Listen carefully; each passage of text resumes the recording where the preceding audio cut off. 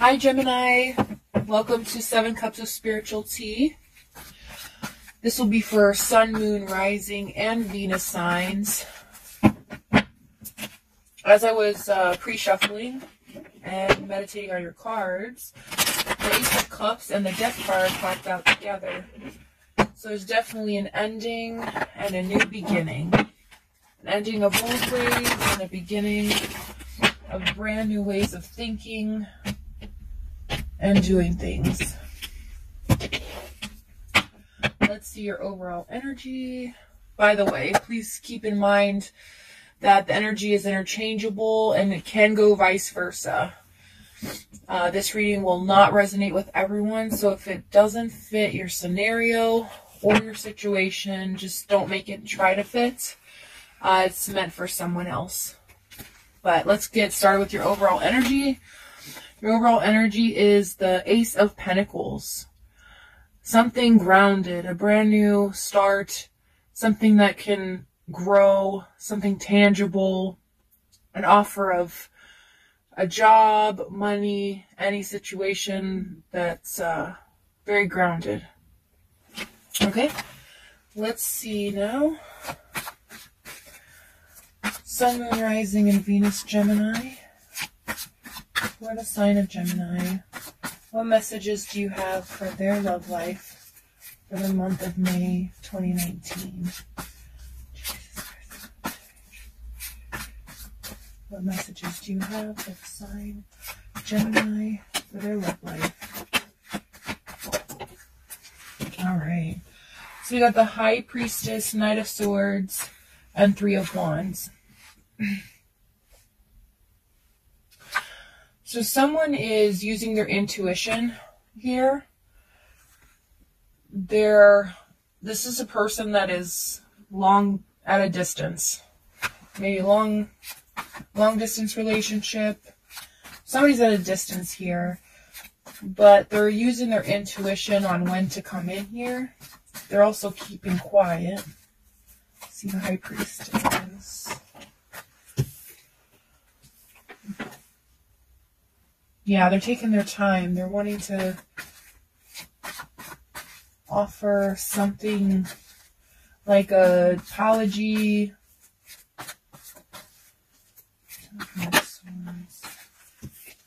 Yeah, this person's ending, so we got the Death card again. I knew that was going to pop out.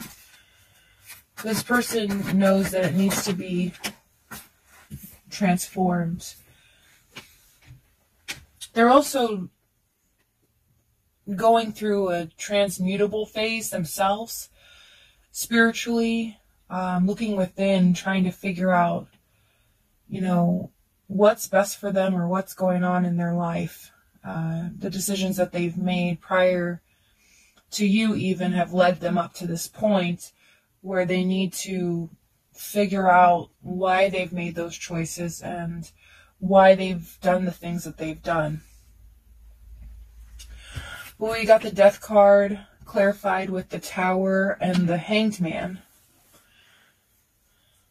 So things, this is a rebirth, but the Tower's kind of made things stagnant here. Something has fallen apart. Yeah, oh, that's so funny. Because this is, so we have the Death card here. And this is what fell out in the first pre-shuffle. Clarifying it is the Tower and the Hanged Man combination. So this is like, a definite epiphany. Okay, this is like a wake-up call, a hello God moment. All right, and this clarifying the Death card. That's transformation, that's change, that's rebirth. But this is also what's clarifying the Tower and Hangman. So this new beginning has been put at a stop. This is a realization of the emotional baggage, everything that's not gone the way that it should have gone. Okay? But it's funny because these two cards came out in the pre-shuffle, but it was like this. So now, and the reason I'm mentioning it is because it's showing me what's happened, and in the pre-shuffle is showing me what is going to happen. So this right here will finally turn this upside down. And that's what I'm feeling here. But this person is longing for you. This person is also missing you desperately. They are definitely at a distance here. How are they feeling? Alright, so you got Lovers, Justice card, King of Swords. So they're feeling like, you know, they're going to come in, but they're just going to be logical about things. Logical and fair. Okay? They do view you as the Lovers. You know, this is their feelings. But they're viewing you as this connection. You know, there's a bond here that cannot be broken. And I know that's cliche, but when the Lovers card comes out, it's a choice to me. But with this energy as well, there's such a connecting factor with the Justice card here. But this is, you know, also can be a karmic situation, could be soulmate, you know, universal, but there's definitely some karma that needs to be fixed here. But they're going to come in, or they're feeling like, you know, they're using their head over their heart right now. You know, they feel like they need to assess the situation, make a logical choice. Don't just make it on their emotions alone. So they're kind of putting their emotions on the back burner for the time being. Let's see why. Why are they doing this? Why are they doing this? Okay. Because there was some toxic behavior that went on in the past in your relationship. And they're trying to release the toxicity. So they're going to use their lot. Yeah, nobody won here. There was fighting.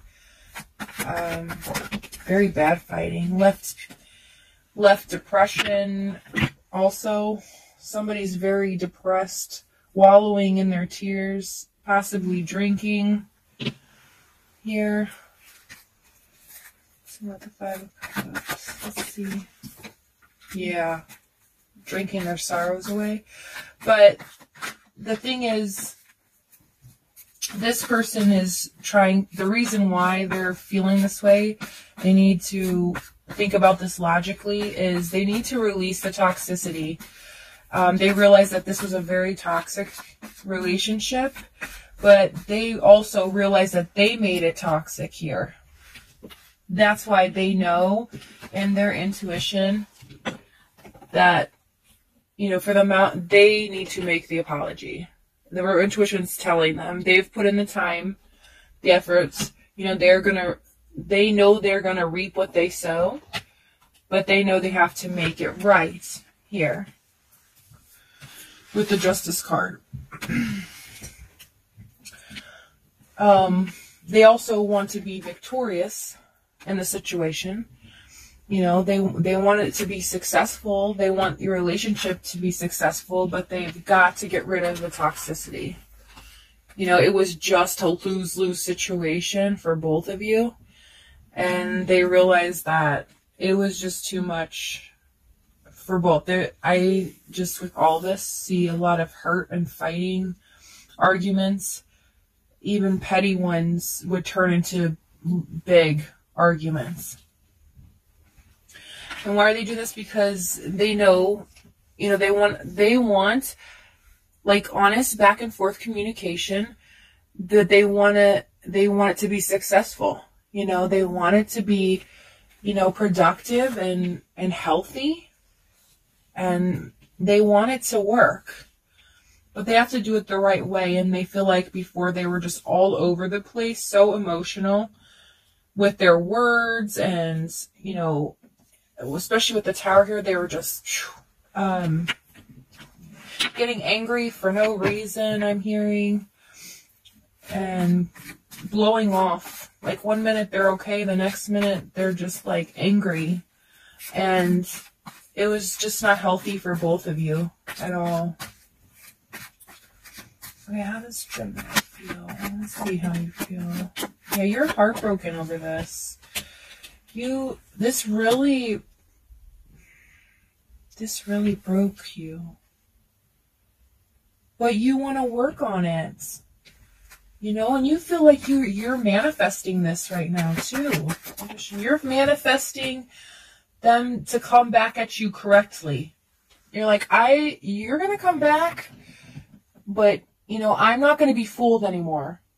You know, you are going to come at me correct.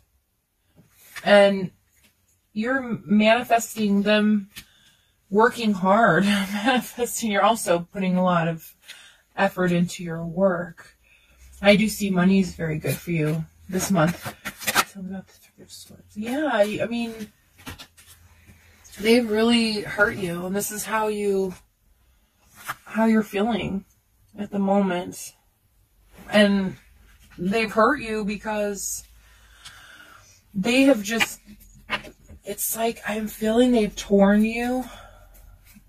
I'm hearing torn to shreds, but you know, it's just like I'm feeling, there's not even words to feel how you feel. Like you just feel so alone. You felt alone even in the relationship. You know, every time there was fighting, every time there was an argument, or even every time that this person got upset, you felt alone. Even though you had a lot of people around you. Yeah, and it's just words. It's like, this person was also jealous. Kind of jealous, controlling of who you talk to. And it was overwhelming for you.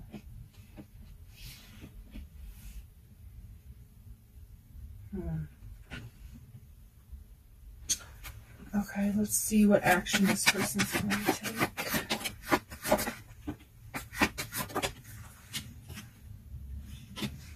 Okay, this person's going to start to get their stuff together. They're going to start to,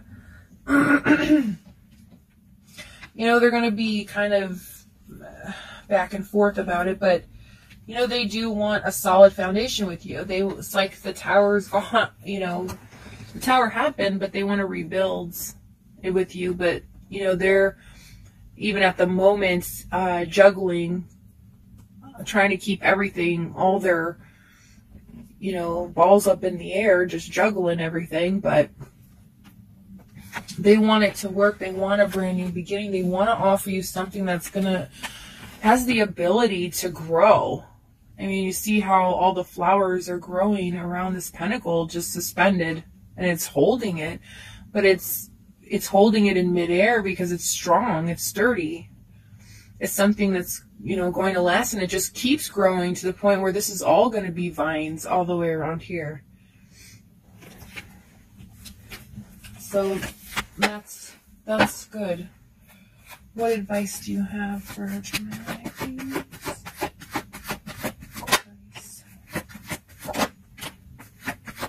Okay, your advice is in, you know, the wheel is going to turn, okay? Your advice is really divine timing. So in due time, you will have that happiness. You will have that, you know, happy home with this person. You know, this is someone from the past. So obviously you've been together, but, you know, this is beautiful. I mean, look at that. That's beautiful. I love that. I'm just like staring at it. No, but your advice is, you know, wait for divine timing. They're just kind of showing you you know, that they have this, the universe has this. You've set your intentions, okay? You have set your intentions out, okay? You have told the universe, you know, they have to come at me correct. This is how I want it. And I love how the Queen, this is how they're coming. So you both are in the same spread together, which is awesome. And Gemini, you show up here. We also have main players. Yeah, even your card here. Capricorn, Aries, Leo, Sag, and Pisces, Cancer, Scorpio. But I'd say Scorpio heavily. Gemini, yourself, you could be dealing with another air sign, or Aries, Leo, Sag. All right, let's get some romance angel cards for you. Let's see. There is definitely a transforming relationship. Like, it's never going to be the same.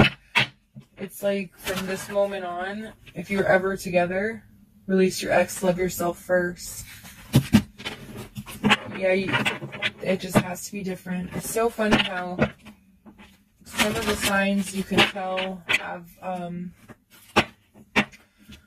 like, their other signs in their charts, because some of them are resonating. I'm seeing, like, little bits and pieces of every story and how they're all molding together, and I'm seeing the other sides of them. That's interesting. All right, last one. Sun, Moon, Rising, and Venus. Gemini.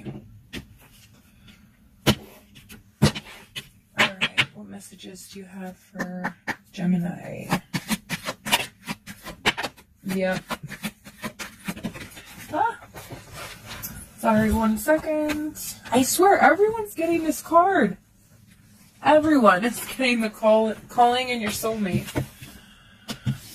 All right. So, you have worth waiting for. That's what I just said. The divine timing.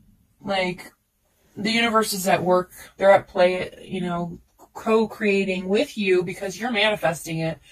So you're co-creating your life, you know, what you want, what you deserve, what you desire. And you have released your ex. You know, release the toxicity. I mean, that's what your person is doing to, or vice versa, cross watchers could be your energy. But, you know, release the toxic energy, because it was very toxic environment. I'm almost, like, when I did the reading, I was almost feeling like it was hard to breathe. You know, I was catching my breath, and it was probably, that's how it was, pretty harsh environment. It was hard, so much anxiety, so much on edge, you know, being on eggshells, and it's hard to breathe. Then you got calling in your soulmate. Sorry, see that? Yeah. Which, it's like laws of attraction, same thing, magician, what it showed me, calling in your soulmate. You know, you are setting your intentions out. You are calling in the person that you need for your life. Yeah, see, this is a past life relationship, and I thought I'd seen that with the Justice card in Lovers, is that this card, you know, this has been a past life relationship. It could have been soulmate, twin flame, but there's definitely karma related to this. You guys have done this before. Attraction, and, oh my goodness, sorry, they just fly. Okay. And make the effort. So yeah, I mean, they're asking you to make the effort here, you know, and see where it goes. How does this person feel? Gemini, Sun, Moon, Rising. Yeah, this person feels like they want to, oh wow, okay. Wow, this person feels like they want to spend time with you, like they want to, but I'm feeling like lighthearted energy, you know, like vacation, but, you know, not even vacation. I'm just feeling like they just want to be able to just sit with you in a room and just relax and enjoy the moment and not think about anything that's heavy, because you got honeymoon here. But that's not, it's feeling a different, this has a different feel to it. You deserve love is how they're feeling, as well as true love. So they feel like you are their true love. So let me see. I'm just curious because I like to dig. I always dig with these cards. I'm bad at that, and the people that I read for, they always, I always dig so much that, you know, they finally tell me, oh, I don't need too much detail anymore. But let's see here. What is the outcome? What is going to happen in the future? Near future. What's going to happen? No more. Nice. Yeah, that's what I felt with the honeymoon card. Okay, so in the near future, so you have separation, but very soon. But how it's different in this spread, because you guys are separated right now. Clearly, we saw that. But very soon, you know, decide what you want, because they're coming back. And this could be the one. You're going to finally start opening up and seeing that this is the one. And also in the near future, flirt. See the lighthearted energy. I felt that really heavy with the honeymoon. I felt like you guys aren't going to go anywhere, but it's like a homestay, like vacation. Where you just stay at home, or, you know, down the street in a hotel or something, and you just enjoy each other's company. But that's in the near future. So, let me get one more for advice. What's the advice for Gemini? Sun, Moon, Rising, and Venus. Oh. Alright, one more. Advice is codependency, new love, and romantic feelings. Tell me about codependency. I just want to clarify. Yeah.